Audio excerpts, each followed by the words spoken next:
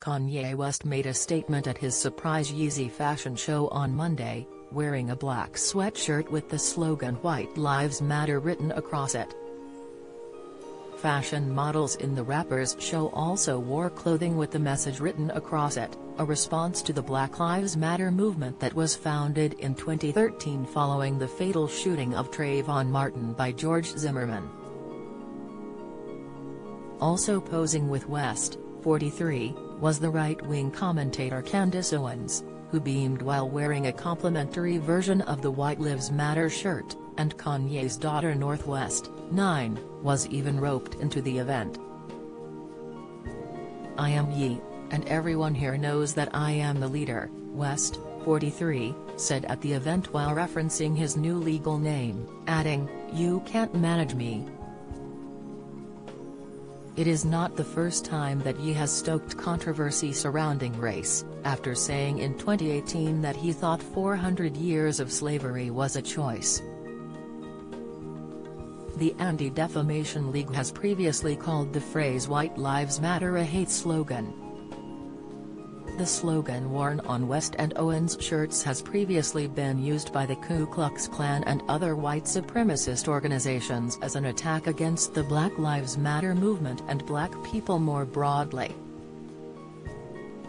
According to Page 6, West gave a speech to the crowd while wearing the garment, and referenced his ex-wife Kim Kardashian's Paris robbery in 2016, where she was held at gunpoint, as well as his fallout with clothing giant Gap. West's latest appearance with Owens is particularly surprising, as she called his ex Kim a prostitute on her Daily Wire show in September after Kardashian's ex Ray J claimed she and her mother Kris Jenner had released their sex tape in a calculated manner, like an album. Although the producer and fashion star has feuded publicly with Kardashian over her parenting and her ex-boyfriend Pete Davidson, he has expressed an ongoing desire to get back together with her for months. Owens has previously been critical of the NAACP, the Black Lives Matter movement, has referred to COVID-19 as a scam, and has claimed that white supremacy is not a pressing issue in society.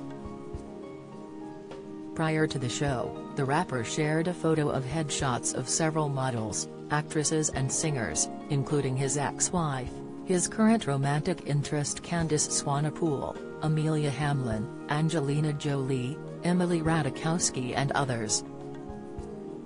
However, it's unclear if they were all expected to make an appearance, or if they just inspired Yeezy Season 9 in some way. According to Page 6, only Naomi Campbell and Hamlin walked the runway. Shake was present at the show but stayed on the sidelines. Notably, the photos of the women were taken years or decades ago when they were particularly young.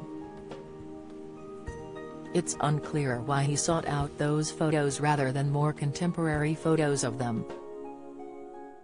During his introduction to the show, West also referenced his former manager Scooter Braun. Braun is perhaps best known to the general public for purchasing Taylor Swift's master recordings, an act that infuriated her and has led her to re-record her entire catalog to prevent the current owners from garnering royalties. Naomi Campbell and Michelle Lamy were reportedly among those who walked at the show.